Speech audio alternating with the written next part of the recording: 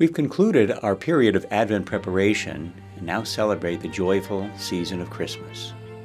Merry Christmas to you and to all your loved ones. More than any other season, Christmas is a season of joy and wonder, not only for children, but for all who still have a childlike heart. The Church has long been captivated by the saving mystery of the Incarnation that we celebrate at Christmas. That the eternal Son of God has taken on human flesh through the Blessed Virgin Mary is the subject of beautiful prayers, hymns, and popular devotions in every culture. In the sacred liturgy, we customarily reverence the Incarnation with a genuflection. Likewise, when we pray the Angelus, we customarily bend the knee as we say, "And the Word became flesh." As Scripture proclaims, at the name of Jesus, every knee should bend, of those in heaven and on earth and under the earth. Whether we actually say the holy name or refer to the mystery of the Incarnation by which the Son of God received a name, our faith reveres the dignity God bestows on our humanity. This is especially true of our reverence for the mystery by which God came so close to us as to take on our flesh. You have noticed this sign of reverence at Mass when we recite the Creed. We typically bow when we refer to the lines that proclaim our faith in the Incarnation. That reverence becomes a genuflection at the Masses of the Solemnity of Christmas and again on the Solemnity of the Annunciation. Some of you may recall from decades past that many Masses would conclude with a reading of that theologically rich passage from the prologue of St. John's Gospel. As that Gospel was proclaimed, the priest and the congregation would genuflect at the words, "And the Word became flesh." Our busy world tends not to think of Christmas in a very theologically rich fashion.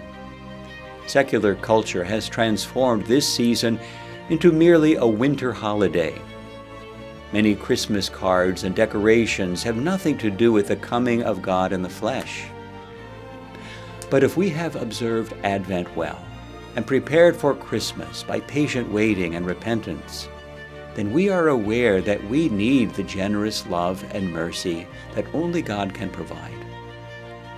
For Catholics, and those who hold on to a Christian worldview, this is the object of our focus in this holy season, which is so blessed by God's love and remains such a precious time to spend with family and loved ones. I don't wish to cast a shadow over the joy of Christmas. However, cannot the eyes of faith see the paradox of our time that is so much at war with the dignity of human flesh? A world that seeks first its own pleasure puts a wedge between spousal love and its power to share in God's fruitful, creative love. Our Catholic faith proclaims that sexual love belongs within the marriage covenant of one man to one woman, and that the conception of new life should be received as a blessing. Our world commonly accepts that the most vulnerable in the womb can be eliminated if they are perceived to be an inconvenience. Rooted in our faith, we proclaim the inherent dignity of the unborn and every human person.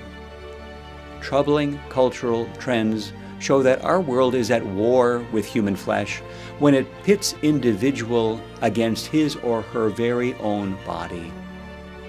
The flesh and human dignity we have received can be rejected by gender ideologies that see gender as little more than the projection of the mind and one's self-proclaimed gender identity.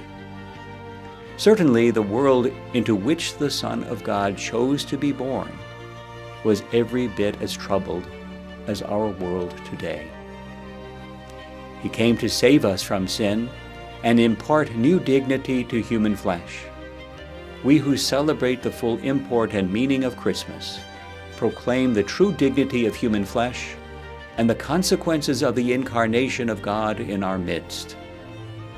May the witness of our lives proclaim the good news, and lead to greater reverence for how God has dignified our way of being by coming as one like us in the flesh.